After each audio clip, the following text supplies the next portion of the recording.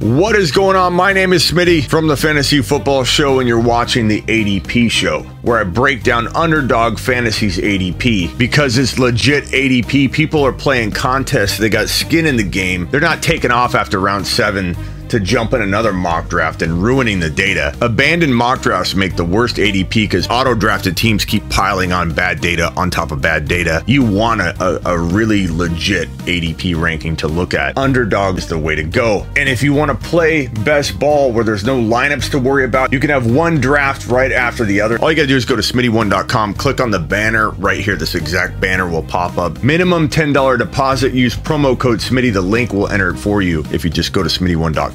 Free phone call from me. $25 bonus cash from Underdog. Limited time on both of them. So sign up now. Don't wait until week 1. Don't miss out on getting the free phone call and bonus cash by doing it right now. I'm going to talk about the players I like on this ADP ranking. I'm going to talk about the players you need to avoid. Talk about winning your league, AJ Dillon at 99. If he gets in there, he's going to win you your league single-handedly. And if he doesn't start a game, if Aaron Jones stays healthy, guess how many TDs this guy could score in a backup role? 8 to 10? We're talking about all of that and more. The Fantasy Football Show begins now. This is the Fantasy Football Show with your host, Smitty.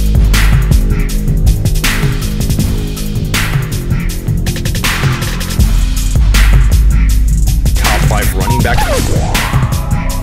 You're watching the Fantasy Football Show. Smitty.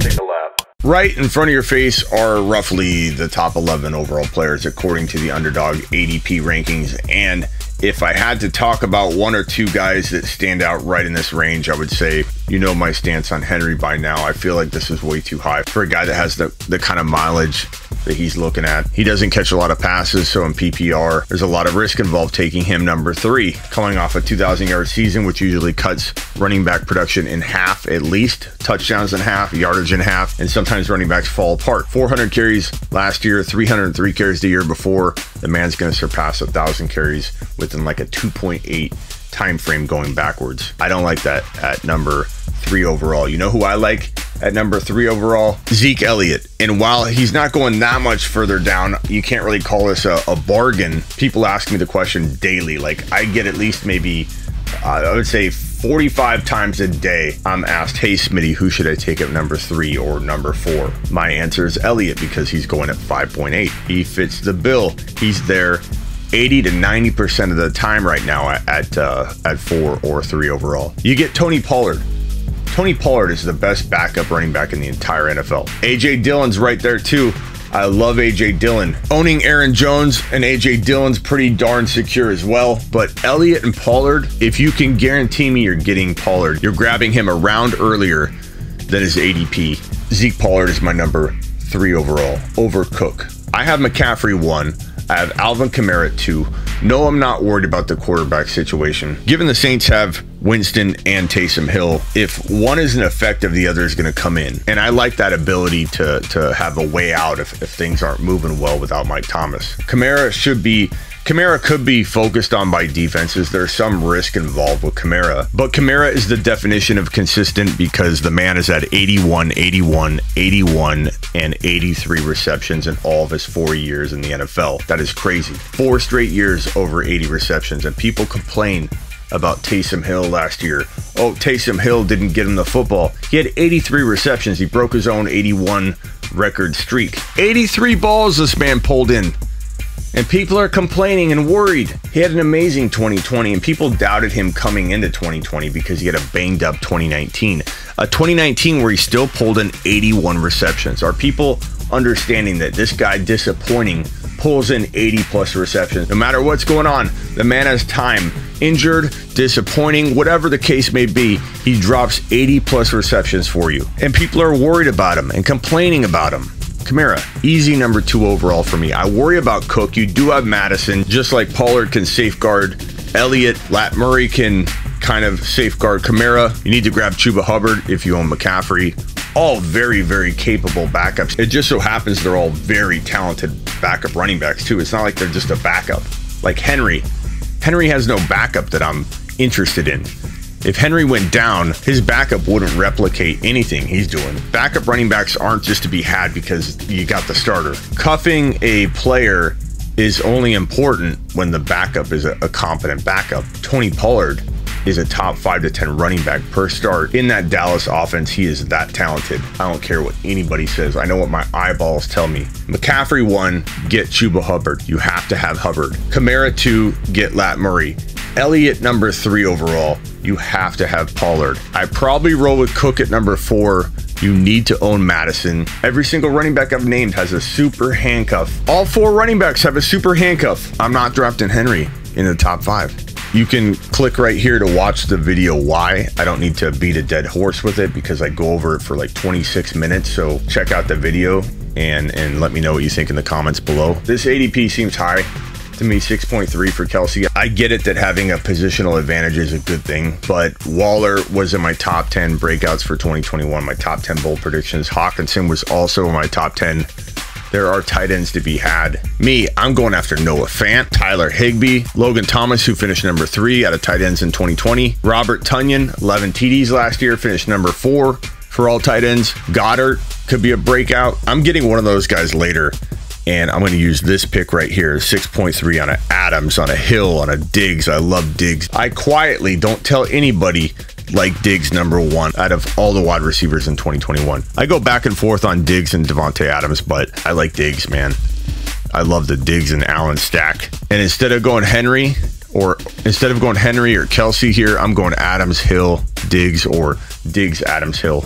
This is my number 1 wide receiver. He's going 9.7. I'd take him at number 7. I don't care. I don't care if I'm reaching a little bit. I don't care if people take other wide receivers ahead of him. Diggs, to me, is going to return this value pretty easily. He will be more consistent than any other wide receiver in fantasy football. He and Josh Allen will dominate 3rd and 4th quarters. Even when they're up by 2 touchdowns, they'll be that annoying stack that is still throwing touchdowns in the 4th quarter. And you're like, can you dial it back a little bit? Don't be the guy playing Allen and Diggs. Be the guy owning Allen and Diggs. Get your hands on that high-scoring 4th quarter production that's so annoying when it happens to you and you're facing somebody and they just keep throwing in the 3rd and 4th quarter. And you're like, come on already. I don't mind Aaron Jones here. I like him a little bit more in like the 13 to 15 area. Like in principle, I want him to be my 2nd drafted player, even if it's the top of round 2. With Cam Akers going down, with Barkley being iffy, who we're talking about next, the running backs are getting pulled up. JT dropped down to 16.9 below Gibson, Chubb, Ekeler, Barkley, Aaron Jones. How quickly they fall. See how accurate this ADP data is? Taylor's already dropped that far. Other ADP data probably shows Taylor in the top 8. It's not responsive to the real life scenario. Because I think Gibson is as valuable, if not more, than Aaron Jones, or at least equal. I like a Gibby down here versus an Aaron Jones here. I'd rather take Diggs or Ridley in this range right here and then get my running back here if my plan is to walk away with 1 running back and 1 wide receiver. Now, I never plan for anything. I go with flow of draft, because if you don't, you leave value on the table. If you walk into a draft and go, I'm going running back, Smitty, don't you like robust RB going running back? I am not a proponent of going running back because it's a position of scarcity. I don't care. What I care about is maximizing value at every single draft pick. Because if you do that, you walk away with the best team. You may have a hole at running back 2.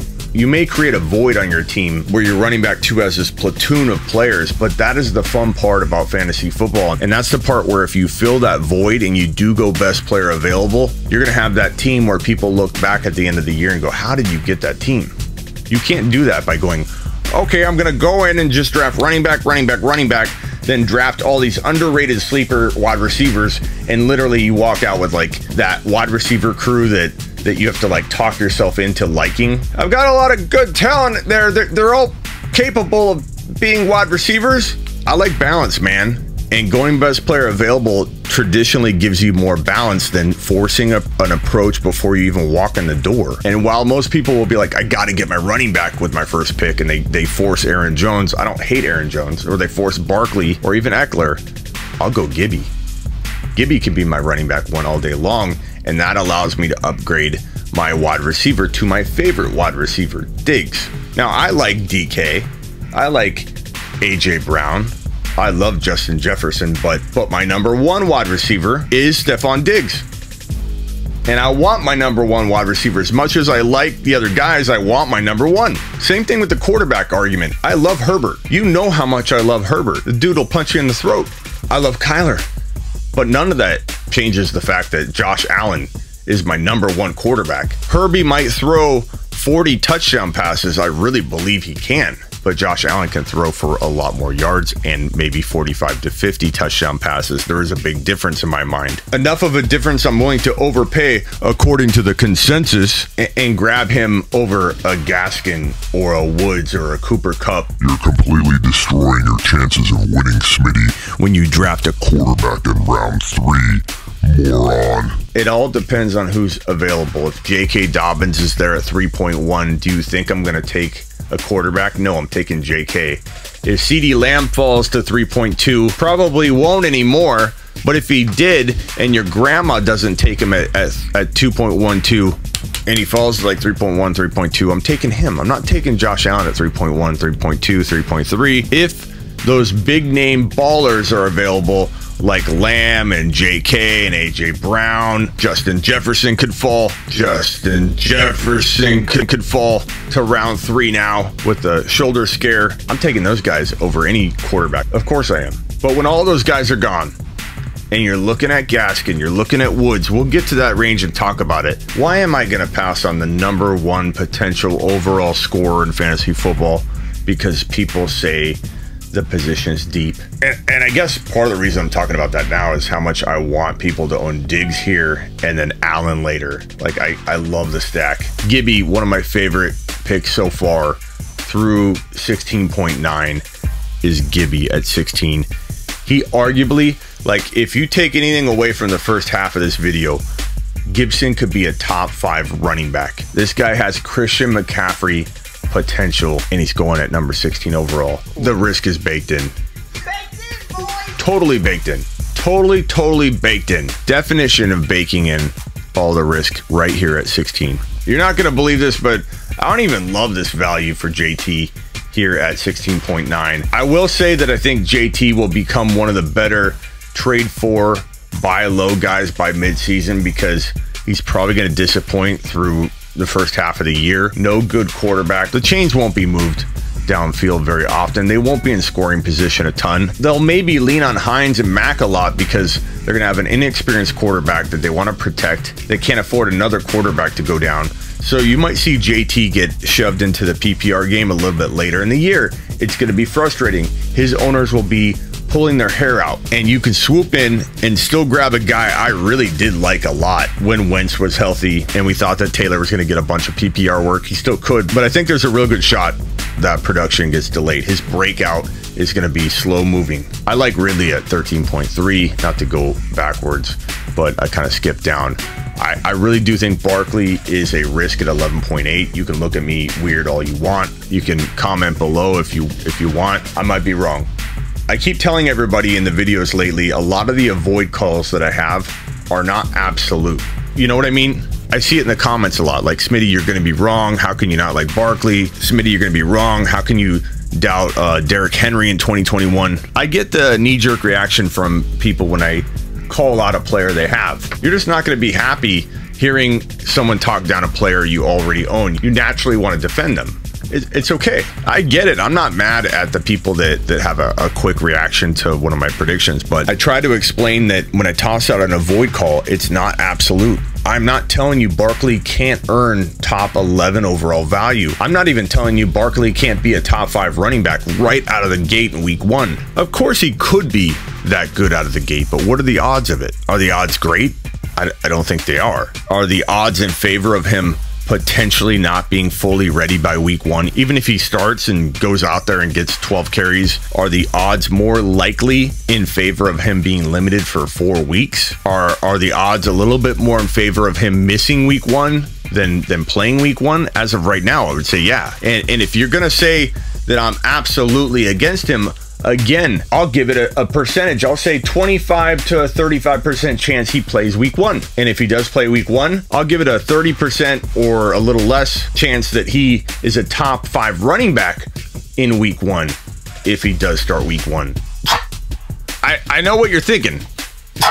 Coming from 19 years of fantasy football professional evaluation and analysis, anybody saying, you're wrong, Barkley's going to ball out, you watch, you wait and see. Anybody saying that, that's all blind.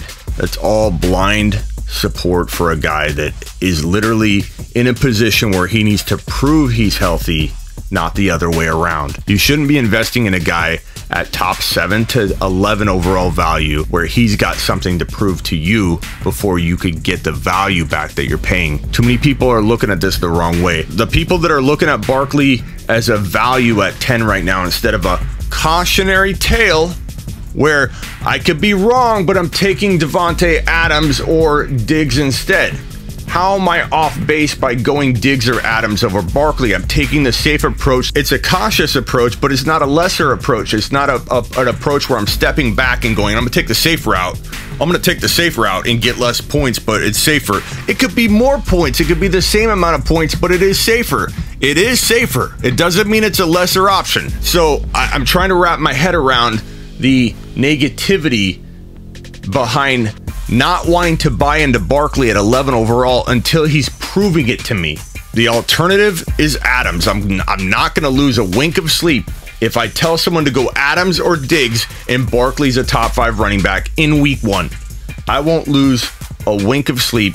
It was the right decision at the time with a whole lot less risk. I don't like the 11.8 ADP. I won't like it. I won't like it tomorrow. And the news today that he's being activated from the PUP list and that he's going to start practicing very, very shortly is triggering a lot of the same responses. Like, this is identical to the Mike Thomas news. When the news broke, Mike Thomas had surgery.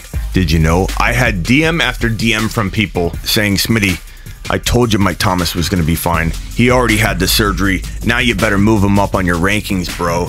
You better move him up on your rankings, pal. And my response to them was, and you know who you are, because there's about 100 of you. My response was, bro, I know you're excited. I'm a little excited to hear that he has surgery too, but we don't even know what the details are of the surgery. Did he have surgery on the deltoid ligament in the ankle? The one he needed to have surgery on right when it happened last year? And then he played on it, and then he practiced on it all offseason, probably damaging it more? They didn't have answers. All people heard was he had the surgery, he's got to be fine, he's Mike Thomas, he's going to be fine. He's Mike Thomas, Smitty. I mean, it's got to work out. It is so important to look deeply into the injury type situations and err on the side of caution. ACL tear, err on the side of caution. There's no reason to take the risk on Barkley at 11, especially 7 or 8, especially 5 or 4. There are people already talking about vaulting him back into the top 4 overall. Why do that when you have no information to justify that he is worth more than a Davante Adams or a Stefon Diggs or even a Gibson for that matter? And you can laugh all you want at Gibson over Barkley. Ho, ho, ho! Smitty's really gone off his rocker this time. Gibson over Barkley? And then, of course, the comment also includes as long as Barkley's healthy, you're going to be wrong.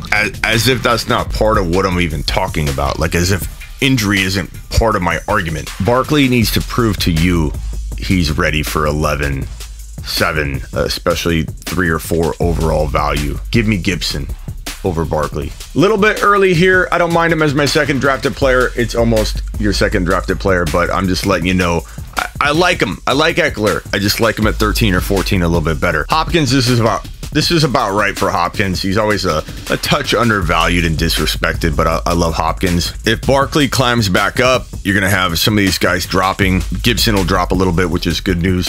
Najee Harris could drop a little bit. That's good news. DK and AJ Brown are 2 of my favorite bookend 2.12 and 3.01 picks. I like Justin Jefferson in this range. 2.12, I love him. 3.01. The injury to JJ, which is making him day to day, he's not out by any means, but people are freaking out about the AC joint. While I'm not happy JJ injured the AC joint. It could be a blessing in disguise because I really believe that people will be dropping him into the 3.1 value range.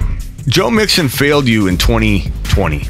Despite finishing as a top 11 or 12 running back in 2019, he failed you in 2019 because he didn't show up for half of a year. I know because of my HeySmitty.com email and text advice. I heard it every day. People are like, Smitty, I'm 1-6. What do I do? Joe Mixon screwed me. I can't even make the playoffs anymore unless I win out. I can trade him away for a ham sandwich right now. Do I do it? So don't give me that, okay, he finished strong. If you traded for him mid-season, congrats. You probably won your league by that move. But that's a specific move. A great move.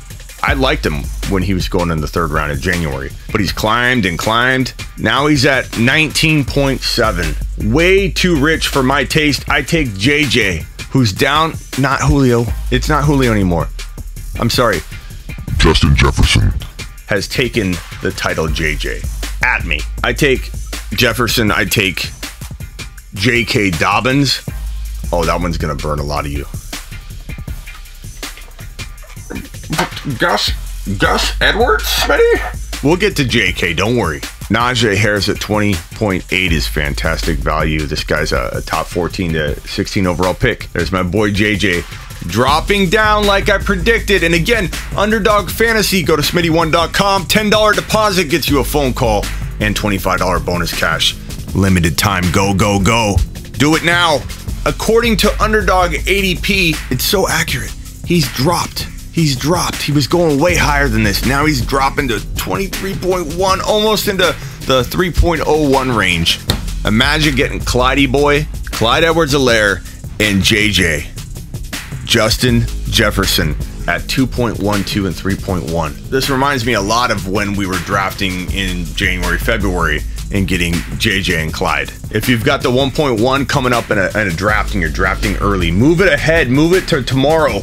Draft McCaffrey at 1.1, Justin Jefferson at 2.12, and Clyde Edwards-Helaire at 3.1. Championship. And Ceedee Lamb, oh, you hate to see it. He's climbing into round 2. We knew it was going to happen. Look at this, 24.7. Climbing into the 2.12 makes me sick. And to think of all the disrespect we got when people said, Smitty, he's not even the number 1 wide receiver on his team. It's Cooper. Smitty, Ceedee Lamb? Top 5? You've got to be one complete moron. We have receipts for it all over the channel. People crapping left and right on the Lamb is a top 5 wide receiver prediction that I've been spouting out since January 1. Welcome to round 2. The question is, do we take him in the second round? Not yet. Pump the brakes. He's only at 24.7. He's right on the verge, but is he a third rounder anywhere in round 3, 3.1 to 3.12? Of course, take him as your third drafted player anywhere in round 3. He will destroy that value in a good way. This is a little early for me for Waller. I'll take Waller in like 3.3 to 3.5, but not in round 2.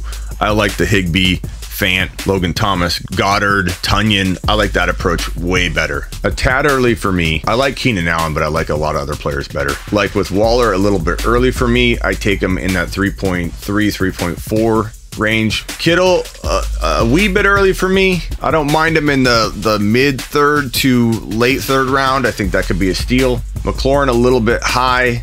Swift don't go near. This is value he can't return, in my opinion. But Swift, I mean, think about this for a second. Okay, let's assume that he didn't lose his quarterback Stafford and they didn't get Goff in return. Let's assume they don't just win 2 or 3 games and they're an awful offense and team in 2021. Let's assume they didn't lose Kenny Golladay and the ability to stretch the field. Let's assume they've had a stud running back since Barry Sanders, which they have not. All those negatives right there. Let's assume none of those exist. And let's go off of what the coaching staff is saying and what they're saying only. Back in May, OC Anthony Lynn referred to Jamal Williams as his classic A-back, and he referred to Swift as his B-back. Well, okay, that's just one report, Smitty. Then in June, Anthony Lynn says he's going to ride the hot hand in 2021. It's just coach speak, Smitty. That's just a coach speaking there, Smitty. And that's just Anthony Lynn speaking. No.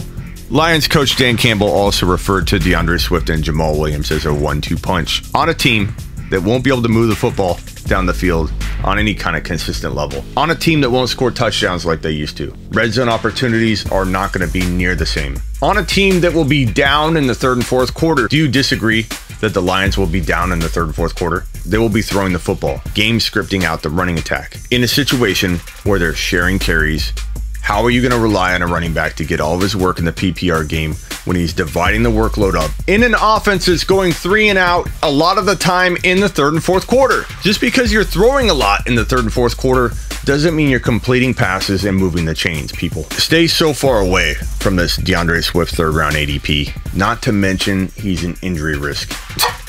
I like Woods, but this is way too high. Look at J.K. Dobbins sitting here. J.K. at 33 is a steal. I've seen people recently get him in the fourth round because people are sleeping at the wheel. They run a ton, and this guy was a rookie last year, averaging 6.0 yards per carry. He was in the top 5 in efficiency out of all running backs in fantasy football. 6.0 yards per carry, 805 yards, 9 rushing TDs, and yeah, he only pulled in 18 receptions for 120. He was a rookie. He was a rookie. What rookie running backs were pass protecting in 2020? The pandemic slowed them all down. And for everybody to assume that J.K. Dobbins coming out of 2020, where he did all of this in his first year, everybody assuming it is what it is, what you're looking at here is what you're going to get. It's not going to improve. His workload won't get bigger. That's crazy. He's electric. 6.0 yards a carry.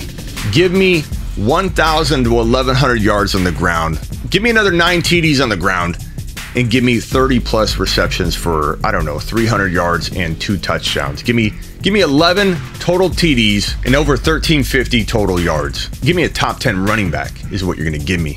And I'm getting him in round 3, baby. Doubt him all you want, hold my beer. I don't mind this value here. You can argue early quarterback, late quarterback. I've done that enough. You guys know my stance. As long as you're not passing on a J.K. Dobbins or a Ceedee Lamb, a player like that, a difference maker. When you're passing on Lockett or Cooper Kupp or Julio Jones for Patrick Mahomes, are you really going to lose your league because of that? Come on.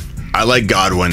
I like Carson. You might like Julio. You might like Cooper Kupp. Are they really going to lose you your league if you pass on them? No. The answer is no. I'll answer it for you. No. JK, I'm taking over Mahomes. Even a guy like A-Rob. If you want to take A-Rob over Mahomes and go later quarterback, I'm fine. But stop talking like if you take Mahomes, you're going to lose your league. If you take Mahomes, you're at a disadvantage. Quarterbacks are so deep. Over Lockett, really? Over Cooper Kupp? You might like Kupp, but I can get Judy in round 7. And I'm going to crush you at quarterback, and I think Judy's going to hold his own against Cooper Kupp. Compare apples to apples. Use some logic when you talk about drafting a quarterback early. People just don't get this topic at all. They merely compare quarterback to quarterback. When the 6th quarterback is only 11.5 points away from the 9, who cares? That has no relevance because the quarterback I'm taking, Mahomes or Allen, is going to destroy the people below them.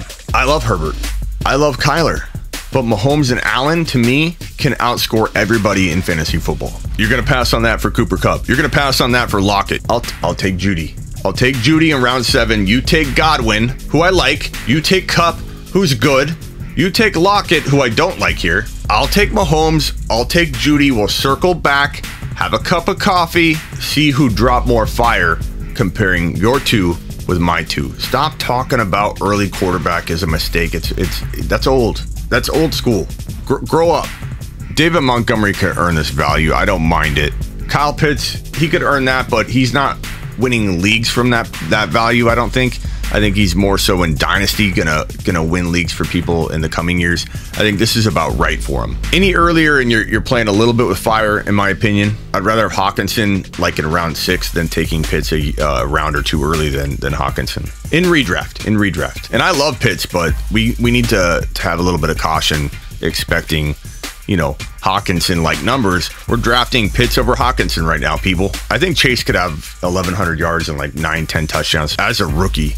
So this value he could earn, I like him a little later if possible. Ayuk is climbing fast. Not that I don't like it, but I liked him better when we were stealing him away. I do not like the Deontay Johnson value here. Juju, Claypool, Deontay. Big Ben's arm's about to fall off. Who knows if he stays healthy? The offensive line's horrible.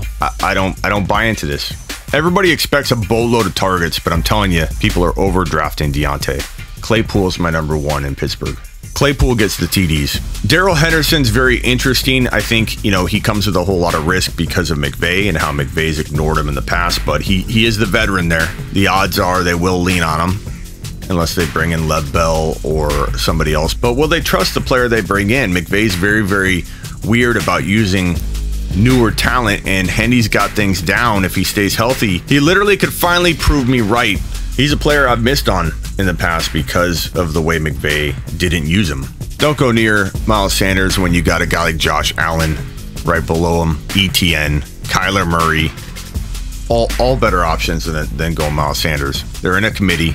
The coaching staff has talked about it very, very openly. They don't plan on using one running back, and Kenny Gainwell could be one of the bigger steals of 2021 in the very, very late rounds. You'll be hearing a lot more about Kenny Gainwell from me coming up. Love the ETN value. He could be really, really good. He's reportedly unguardable right now in practice. Again, I like Claypool a lot. This is probably the steal of the draft right here. I keep being told, Smitty, Josh Allen's going to round 3. All the time, Smitty. He never falls out of round 3. Well, according to the most up-to-date ADP rankings, he's still very much doubted, and that's good. He will climb. People will vault him on the regular into round 3. Not every time, but on the regular. But according to this ADP right now, we have time to react and still scoop him up in the 4th round, unless Lamb or JK fall somehow, and they won't. With the injuries to Cam and MT, I don't think they'll fall. Lamb and JK will most likely be gone every time. So give me Allen. Give me Allen over every name below. Even ETN. I like ETN, but give me Allen over every name below 10 times out of 10. This wins you a league. And back to what I was saying, back to what I've said pretty much my whole life since I came out of the womb. Compare apples to apples when you talk about drafting an early quarterback. And if you're going to take Claypool or Odell Beckham Jr. or Robbie Anderson, Josh Jacobs, I'll take Sermon in round 7 or 8, or I'll take Michael Carter in round 6 over your Josh Jacobs here, and I'll beat you. My Josh Allen and Sermon, my Josh Allen and Carter, my Josh Allen and Mike Davis will beat whatever player you take even 5 or 6 picks above my Josh Allen pick with your quarterback you take later, where I'm taking said Sermon or Carter or Jerry Jeudy. I will beat you. My 2 will beat your 2. You can talk about early QB all you want, but talk about it right. Bring it proper. But Smitty. No, but Smitty. Bring it proper. We talked about this last time. What's Robbie Anderson even doing here? Don't go near Jacobs. I think Drake outscores him in 2021. This guy was off his rocker last year, flipping off his fans on IG. Didn't have his head right, telling people to meet him at the stadium. Love this value. Love that value. Love that value. Love that value. I think I like the entire 60s. Dak could be good value here. I'm not crazy about the Debo value here. I think Ayuk's the number 1. Gaskin's pretty decent here. Javonte Williams, you got to be kidding me. He's still falling. And that report, man, that beat writer helped us out. The guy the other day that said that Melvin Gordon is locked into the starting role. I want to send that guy a brofist email. That dude did us a solid. I love that guy. I hope he reports on Javonte Williams more often, because Javonte Williams is at 67.9 in best ball ADP. But Smitty, what about Melvin Gordon? Yeah, you keep drafting Melvin Gordon. All you Javonte Williams doubters out there.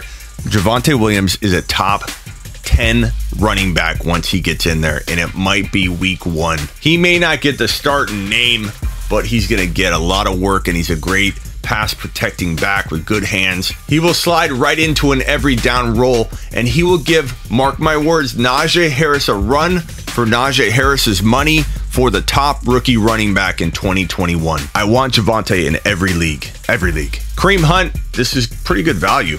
Chark, I think everybody's undervaluing Chark. Sermon, this would be a steal if you can get him in that range. I think he could definitely be a starter in name by the bye week. Maybe in week 2, week 3, week 4, he's getting 10 to 12 carries a game. In this offense, Sermon will average over 5 yards per carry. Once Trey Lance is in the lineup too, it'll be so hard to contain the run. I love the Wilson value if you get boxed into a later quarterback approach. Mike Thomas is dropping appropriately. This isn't horrible value. I mean, you pass on a Mike Williams, a Gallup, a DJ Chark. I like Chark a lot at this value. Boyd, Sutton, I'm okay going MT here, but that's about it. I don't go MT any higher because you might not even get the old MT back even when he returns. I like Devontae Smith a lot. I like him in Dynasty a ton, obviously. He's like in my top 5 or 6 overall wide receivers in Dynasty, but for redraft, I don't mind this value at all. I think he could really return way more value than this ADP. Antonio Brown's pretty sneaky around the 80s because if one of Godwin or Evans go down, they're very likely to miss time. AB can step in and be a high-end wide receiver too, any game he's starting. I'm not big on Edmonds. I don't care really where he's going. I guess right here he's decent value, but I'm not excited about it. Herbert, fantastic value. See, Smitty, that's why you wait on a quarterback. Again, I don't hate the idea of waiting on a quarterback and landing a Herbert this late. He tends to go a little higher in the leagues that I do, but if you get Herbert here and you can get a JK or Lamb, home run. But again, as much as I love Herbert, as much as it makes me very, very nauseous to not draft him and to let somebody else steal him away at 80, again, comparing apples to apples, if you can grab a Jerry Jeudy, a Michael Carter, a Mike Davis, anybody around this area, and couple that with a Josh Allen, you still got a better duo in Allen and Mike Davis, Allen and Carter, than you do Herbie and the player up above. So just make sure you understand what I'm saying with quarterback early. A-Rod, same thing. Carter, absolutely love it, and this is my point. Carter here instead of Herbert, and Josh Allen up above. Josh Allen and Carter will destroy anybody's Herbert and player up above where Josh Allen went. Destroy it. So stop the argument already. Why is it so hard for people to get the 2-for-2 comparison? I don't really understand it. Again, love Michael Carter. He could be a high-end running back too, and he's going in the 80s. That's ridiculous. Darnell Mooney, watch out for this guy. He's got breakout written all over him. I love this value. I love him in the 80s. I'll take him in the 90s all day long. Darnell Mooney, learn about it. James Robinson, steal at 97. Elijah Moore, going to be potentially a wide receiver 1 in the NFL. You heard it here. As a rookie, he could be phenomenal. He could be an amazing wide receiver 3 in 2021. He's fantastic to own in Dynasty. Him and Zach Wilson will come up together, mature together, build a strong rapport together. This guy has it out for everybody that got drafted ahead of him. In the locker room, on a mirror or a piece of glass or whatever, he's got all the names of the wide receivers that got drafted ahead of him. I love it. The dude's a dog. Elijah Moore, know his name. Say his name. Say his name. You're damn right. Talk about winning your league, AJ Dillon at 99. If he gets in there, he's going to win you your league single-handedly. And if he doesn't start a game, if Aaron Jones stays healthy, guess how many TDs this guy could score in a backup role? 8 to 10, flex worthy no matter what, earns his keep even if he never starts a game. Higbee, love it. This could be the next breakout tight end from this late value, the Hawkinson of 2021. Hurts could completely destroy and annihilate this ADP. Love Noah Fant, could be the next Hawkinson. Logan Thomas, Fant, Higbee up above, Robert Tonyan, Goddard. Any questions about tight end? Trey Lance right here in the 110 area. Like this guy is so phenomenal. You need to draft him as your backup. If you can get him anywhere from 90 beyond, like reach a round and a half, take Trey Lance as your backup. He'll give you so much trade potential later on. I love getting Trey Lance in redraft. In Dynasty, forget about it. There's Bobby Boy Tunyon. There's my boy, Tony Pollard. I said AJ Dillon will win leagues. Tony Pollard can win leagues too. And I'll venture to say Tony Pollard is my very, very favorite player to draft after like about pick 70. There's no player I'd rather own in fantasy football past around 70 or 80 overall than Tony Pollard. Tony Pollard is a top 5 to 10 running back per start. I hope he doesn't start a game because I love Zeke. He's a must cuff for Zeke owners, but Pollard is my favorite sleeping giant win a league player in 2021. You better be sure you own this guy, whether you own Zeke or not. In fact, I'm making it a requirement that everybody must own Tony Pollard. If you're a The Fantasy Football Show community member, go draft him. I don't mind the value of all these guys right here, but no one's like standing out. Again, I like Kenyon Drake more than Jacobs, and look how late Drake's going. All Kamara owners need to own Lat Murray, and he's a good standalone running back to stash. There you have it, the 2021 ADP show breakdown. We do it every week using the Underdog ADP rankings, and you can play Underdog Fantasy by going to Smitty1.com. This banner right here, this exact banner will pop up. Make a minimum $10 deposit. You get a free phone call from me. You get $25 bonus cash from Underdog. Both limited time. Lock it in now. You don't have to use it yet. Lock it in now. Go do it now before the offer goes away and you miss out and you don't have all this stuff walking into week one. It's a $10 minimum deposit. Go do it. Get your phone call. Let me help you with your draft. Go to Smitty1.com. Use promo code Smitty. But if you use the link at Smitty1.com, when you click on this exact banner, it'll enter promo code Smitty for you. It does all the work. Now go do it. And order my text service at HeySmitty.com. I literally carry around two phones. One is my personal phone. The other is my HeySmitty.com phone. I'm texting you all day long. Learn about it. Go to HeySmitty.com. Join me every Tuesday and Thursday on the Fantasy Football Show live. 5 p.m. to 7 p.m. every single Tuesday and Thursday. We're live for 2 hours straight every single Tuesday and Thursday. Join us. Let's go. This is the Fantasy Football Show with your host, Smitty.